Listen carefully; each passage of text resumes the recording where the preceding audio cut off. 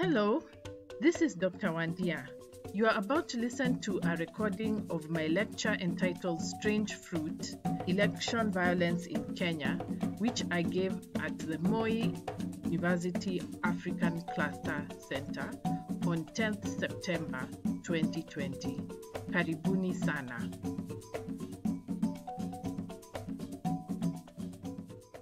One of the questions I've been asking is, what are the artists and the scholars of the arts, performing arts that is, what are we saying about electoral violence in Kenya? Part of my concern is that I feel the scholarship has been dominated by media, by activists, and by maybe political science. And I feel that the arts has something more to say about electoral violence than just playing along with whatever the other disciplines are saying. It's not that what they are saying is not good. It's that I think the arts can say something unique to the arts that other disciplines do not say. So what have they been talking about? One is a very dominant theme is the alienation of Kenyan citizens from statecraft. So the favorite topics are that we have conflict after elections because of land injustice, and tribal favoritism. So the other theme in the scholarship is the fact that Kenyan elites, the political elite, bargain with each other using violence. So the electoral violence, as far as the elites are able to bargain with each other and of course with Kenyans in the extent to which the electoral violence will continue or not. The other thing that is a bit common but not as much is what the Americans call gerrymandering, where you play around with either the electoral boundaries or the polling stations, so that the people who you think will not vote for you do not come to the polling station. So that is another dominant theme in the studies on Kenyan election violence. And then the last one, which is was used by the US ambassador, Bob Godek, was that Kenyans have age-old rivalries. We are tribal, this is what we do, so we fight whenever we are not successful at managing democracy. So what are my issues with these explanations? The first is the assumption that the principles of liberal democracy are the best for Kenya. So we are assuming, when we are talking about electoral violence, that one, we need elections for democracy to continue in Kenya, and that is why election violence is a problem. Many African scholars have been questioning this idea that elections and liberal democracy itself are the best for Kenya, and I think that conversation needs to continue. The second assumption, which is the one that is inspiring my talk today, is that when we fight with each other during election time, it is a contradiction to elections and liberal democracy. And what I'm going to argue today is that actually the violence is essential to elections in Kenya. And that's now something that I would like to hear what you think, because I haven't yet quite developed this idea, but that is the feeling that I have.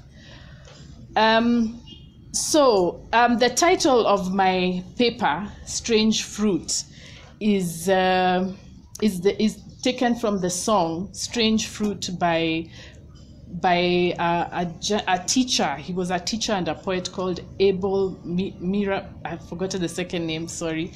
And the song became a hit when it was sung by the jazz musician Billie Holiday. The song is about lynchings in the American South, and there was during the 1930s, many people were now starting to campaign against these lynchings and demanding that the American government do something to stop the violence, which was meted against mainly Black Americans. There were many people executed by this mode of violence, but African Americans made the majority of the victims. So I'll just read the first stanza of this song. She's talking mainly, the song talks mainly about what was happening in the US South, where the United States was dealing with post-slavery America and the economic implications in terms of the participation of Black Americans in the US economy.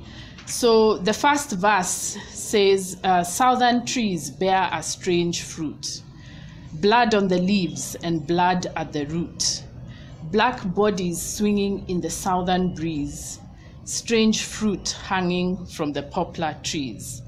And I forgot to mention at the beginning, I guess because of the technical issues, that this is a kind of not very exciting topic to talk about. But I think that's precisely why the artists need to be talking about it. We need to be talking about the actual victims of electoral violence and not just the organizers. First, I want to talk about the function of rituals, because I am looking at these kinds of violence in both the US and here as forms of ritual. So what are the functions of rituals? Rituals resolve a psychic need of the human being to come to terms with their helplessness in a world beyond human control. So ritual is the way in which we accept the limits of our abilities as human beings. Rituals extend not just to politics, but to our entire environment and even our humanity. So for example, rituals like harvest or even taking care of the environment, we have to perform rituals to come to terms with our being as human beings in the environment. Rituals also, excuse me, I think I've gone off again. Okay. Rituals are also about society, the fact that we have to live with one another. And rituals are the way in which we process our relationships as human beings. So you're talking about marriage, how do we do business together? How do we live with one another? All those things we sort them out through different kinds of ritual. And then there are also rituals for our own humanity. The fact that we grow up, the fact that we are children and we become adults, the fact that we want to love other people and form a new family with them, the fact that we die. All these are things that we can't stop happening to us. And so we have rituals where we come to terms with these kinds of things, and we come to terms together as a community. It's not just as individuals. So rituals actually are supposed to affirm a common human experience, meaning that it doesn't matter whether you're rich or poor, it doesn't matter whether you come from Eldoret or Athi River, we are all human, we are born, we love, we die. So rituals affirm that commonality between us, that no matter where we are, there are some things that will happen to us as human beings. So that's why you find like weddings. Weddings are celebrated in all communities. The difference is now how we celebrate them, but we celebrate the same idea. So when it comes to lynching is a form of what we call in Kenya mob justice. It is where people come together to mete out what they feel is justice after what they consider that they have been aggrieved. So for the US case, lynching was named after Charles Lynch, who was a judge of an irregular court. And I've said that lynching is just what we call mob justice, which is extrajudicial killing by a mob. And I also said that most of the victims between 1882 and 1951 were Black Americans. And the reason that was given was largely an assault. The victims, especially Blacks who were lynched, the reason that was given was that they had either assaulted a white person, and many times that they had raped or attempted to rape white women. So to understand more about these kinds of extrajudicial killings, it's important to understand the socio-political background. This was the end of slavery. So we have a whole community of African Americans joining the economy ostensibly as full citizens who have the right to an economy, to work in the economy, but also the right to vote and have a say in the political leadership. So when the lynchings increased, I already mentioned there were campaigns against them by the female journalists Ida B. Wells, also by the NAACP and many others who were campaigning against the mob violence, because there was no indictment of the people who were organizing this violence, and many times the state, just members of the state like the police, just helplessly watched by.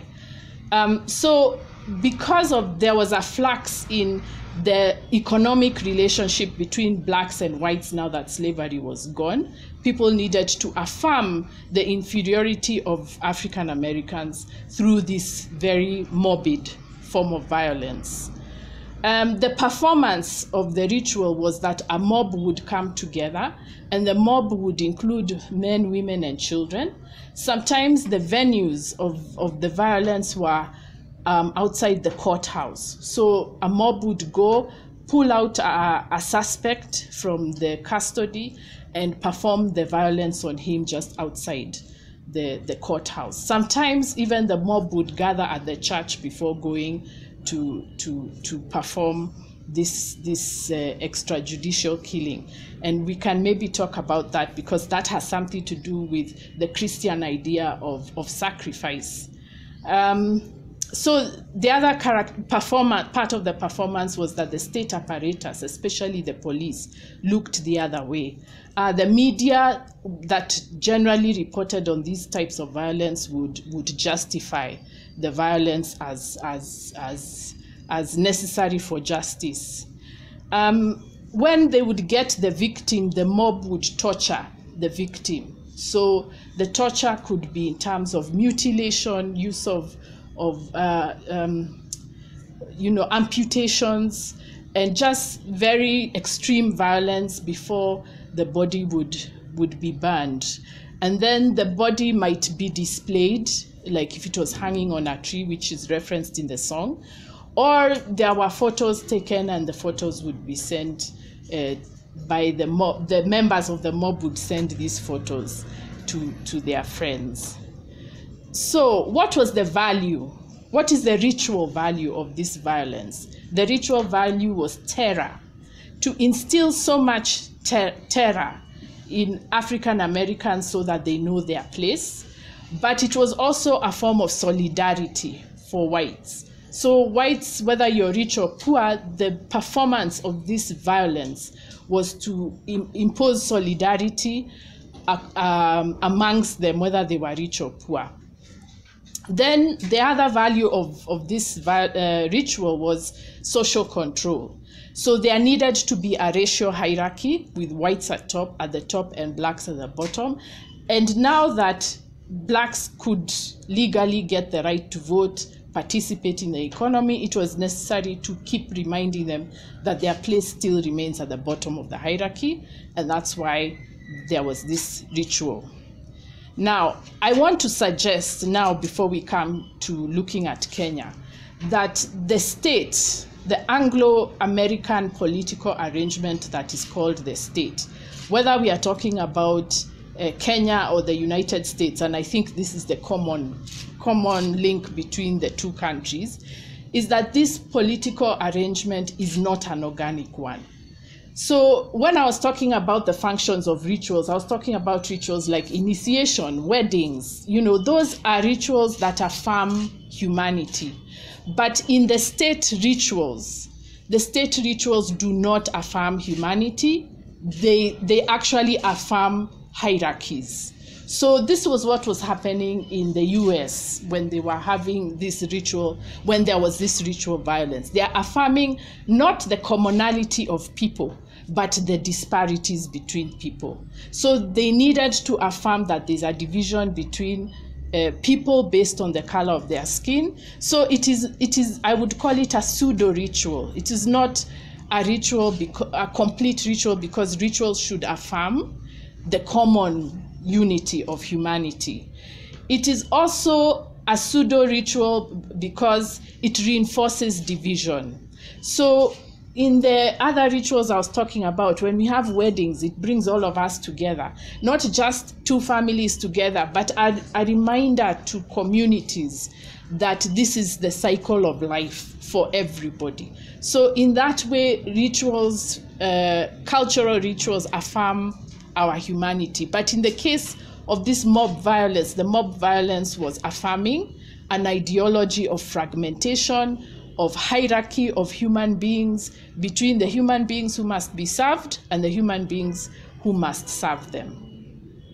So I'm going to look at, now coming to Kenya, to look at two types of rituals. First is the elections as state rituals, and then election violence as also ritual. So those, I'm separating elections from election violence. So election violence is a ritual that serves different publics in Kenya, and I think this happens elsewhere. The first audience is the public. For the public, elections are a ritual of catharsis. The catharsis is supposed to release the tension between the fact that we have a state that doesn't respect the people but needs to keep pretending that it does. So the reason why we have elections every 5 years is so that the state can say, you see, we were chosen by the people. It doesn't matter whether the people don't want more loans to be taken from China, whether they don't want an express road, whether they don't want more land grabbed. It doesn't matter. That all those things that Kenyans don't want are invalidated by elections, not even confirmed, invalidated, because whenever the next person in office comes, he says, but I was chosen by the Kenyan people. I'm doing what I'm doing because I was chosen. So for us, we are given the elections for a catharsis, so that we deal with the contradiction between the vote that we cast and the fact that for the next 5 years, the politicians don't listen to us. So we deal with that contradiction through elections, because elections provide a narrative that these leaders are there because we chose them, which I don't agree with. Then elections are rituals for politicians. Politicians can pretend that they have popular support using elections, and it also gives them international legitimacy. So if they want to go and trade with Britain or the US or Australia, the human rights groups in those countries will be asking their governments, why are you trading with Kenya, and yet they are led by an autocrat? So when you have elections, you remove the possibility of that narrative. So the politician can say, can go even to foreign media, and you've seen African leaders doing this. You go to foreign media when you're asked, why did you do this? Why did you do this? They say, but it's the people. I'm just doing what the people told me. And once the elections are legitimized as free and fair, quote unquote, then an African leader has international legitimacy. They can do what they want and say, but I am the choice of the people. Then the last community that is served by elections is the international community, and especially the Anglo-American empire. because when African countries have elections, then the American government or the British government can say, yes, we are a friend of Kenya because they are democratic and they have elections every 5 years. Look at how democratic they are. We are proud to be associated with them. So whatever trade deals that the Anglo-Americans come up with here in Kenya, it's very hard for us as Kenyans to tell the international media these are bad deals for the people, because New York Times has already endorsed the election as free and fair. It's almost like a way of it's a ritual for them. They need our election so that they can keep trading with us without having to answer hard questions from the people in their home countries. But the last thing that the international community likes to get from our elections is the racist idea that Africans are maturing, that we don't know how to do democracy yet, but we are still being trained on how to be democratic. And so that is why we could have very patronizing speeches from the US ambassador telling us that Kenya is very far ahead of other African countries. We should appreciate how far we've come. So it's basically saying that's a good boy. You Africans are trying. You're not yet there, but you're trying. So that's what elections as rituals are for. And when you look at the ritualization of elections, they have their own ceremonies. Like right now, the ceremonies have started. Ethnic incitement, drama.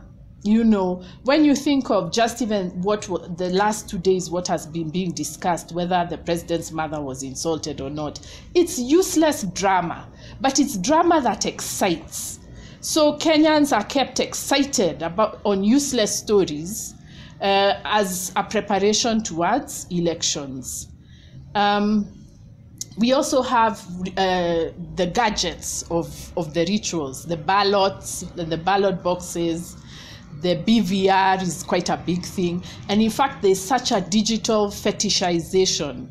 We are treating, technology as a fetish that can solve all our problems. So the problems that we were not able to solve institutionally, we are being told if we have BVR, if we have digitals, if we have technology, that will solve the problem and we will have good elections. But what happens? The elections become more expensive and not necessarily better. We also have the scapegoating of citizens. There's this narrative that you will see in the public sphere that all our problems caused by politicians are the problems should be blamed on the citizens. The citizens are being made scapegoats of politicians. So politicians can do whatever they want, but who gets the blame? The people who voted him in or didn't vote him in. But the point is to always put responsibility for Kenya's problems on the people and not on the main actors who have the power and the institutions to be causing these problems. So that's another ritual element of elections. And then, as I also said, the other element is proving that we Africans can be democratic. I think we really need to look at what the media sometimes say. In 2008, I think it was in January, there was a journalist in the Star who when the election violence was at its height, and a journalist wrote, I don't remember the name, but he said, and I found it shocking now. Of course, I wasn't paying attention then. But he said that, look at what Kenyans are doing. He wasn't bothered by the violence and that people were dying. He was saying, look at what Kenyans are doing. We are such a democratic nation. This is not Somalia. This is not Congo. What are we doing? Now the investors are going to be discouraged by what we are doing, killing each other. So, and then he basically was saying that Kenya needs to prove to the world that we are a democracy unlike other African countries. So that's what elections have been for, and you'll hear threads of that kind of narrative even in the politicians. I think I remember the president talking about that before the 2017 elections. The kind of, let's show that we Africans can do an election, basically, that we can be civilized. So how the performance of elections. So now I come to the election violence itself. How is election violence performed? First is, I've already said, there's ethnic incitement. So it's communities against communities. But there's another one, which is what we are seeing right now with this story of the president and his mom, intra-elite provocation. So we are seeing the other, I think 2 days or 3 days ago, there was, I think the deputy president was challenging his rivals, his critics, saying, if you don't agree with me, let's see each other on the election, at the elections. So it's intra-elite, it's elites amongst each other, challenging each other to a fight. But you see, the fight is us. It's us who do that fighting, and it's us who are killed. It's not them. So there's that performance before elections. Then another aspect of performance, and this was talked about by the KHRC concerning the 1992 election violence and before. There's a rural-urban dichotomy in the kind of violence that is meted out. So you will see the people in the cities, if there's violence related to elections, it's police bullets. And if it's in the rural areas, you'll see a performance with spears, arrows, people running from hut to hut. You're told about oathing as well. So it's almost like we are being told, you choose the civilized violence you want. Do you want arrows or do you want bullets? I mean, it's such a ridiculous kind of framing, but that's how election violence is framed. And then there's also mutilation and mockery of victims. And I would bring Chris Msando here. The fact that his body was mutilated when he was found, and then Moses Kuria made fun of him and mocked him. And that happened also after the election, when we had the hashtag Luo Lives Matter. There's a mockery of the people who are victims of violence. And that is so typical when you compare to the US. That is so typical of how victims of violence are treated. And so for me, when I look at Msando, I just feel that was a lynching. It was not just a murder. It was a ritual violence that accomplished a certain effect in the Kenyan public. So what is the function of election violence as ritual? One is the same as we see in the US. It is a form of state terror.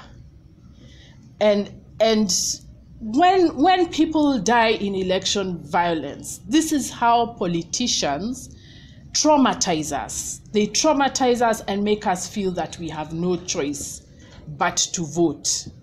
So it is terror for us.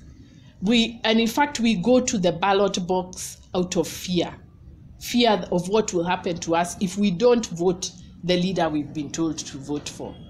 So I remember in 2007, 2008, those of us who've never really subscribed to the current Kikuyu political elite were told, you see what will happen to you if you don't vote for your tribe. You know who is going to take care of you when the violence erupts. So there's an assumption that there's going to be violence. And so people go to the ballot box traumatized and fearful of what could happen to them. And then, so for us, it is terror, but for the politicians, it's solidarity. Elections is what brings the politicians together. It's what takes them to Serena Hotel to talk amongst each other. So for them, it's solidarity, but for us, it's terror. It's fear. We go to the ballot afraid. Election violence also constructs ethnicity and depoliticizes solidarity. What I mean is that the solidarity amongst Sisi Wananchi is the possibility of us reaching out to each other across tribe is broken by election violence, because like I said, you'll be told you are supporting a politician from the other tribe, but what will happen if there's violence? So you see, the politician gains from us being afraid of the violence, because then we have to stick to our ethnic groups and stick there because in case there is violence. And that depoliticizes solidarity. It means that we cannot come together as Kenyans on various issues like work, like jobs, like economy, like education, all those things which we should be coming together over. We can't do it now because there's election violence in the background and everybody has to take care of themselves. It also means that we are constructing ethnicity through pain. Rather than ethnicity being a celebration of history, of culture, it is now a construction of pain. We approach ethnic groups from a point of fear that I might antagonize somebody else and it might be politically, it might have political implications. And this is why, especially when you have young people living in the urban areas with many ethnic groups, they just try to avoid their ethnic groups because they've seen that the adults fight. We, their parents, we fight and we kill each other, and they don't want to be part of that. But that means that we are removing our ethnic cultures from culture, and we are letting politicians mobilize around it. And that is very bad for the authenticity and the growth of our cultures. Election violence as ritual also is a performance of racism, racist narratives of Africans as backwards. And so we find, like in the report by KHRC in 1992, the use of spears and arrows is deliberate. It's deliberate because it affirms that story of Africans as backward. And so politicians need us to fight using pangas. They really do. They need the pictures for the New York Times, so that in the Washington Post you see a poor young man doing this, and then you basically confirm that this is what black men are like. So it's a performance. And then when they do that, then the human rights groups can stop talking about police and human rights and the judges. They can say, these Africans.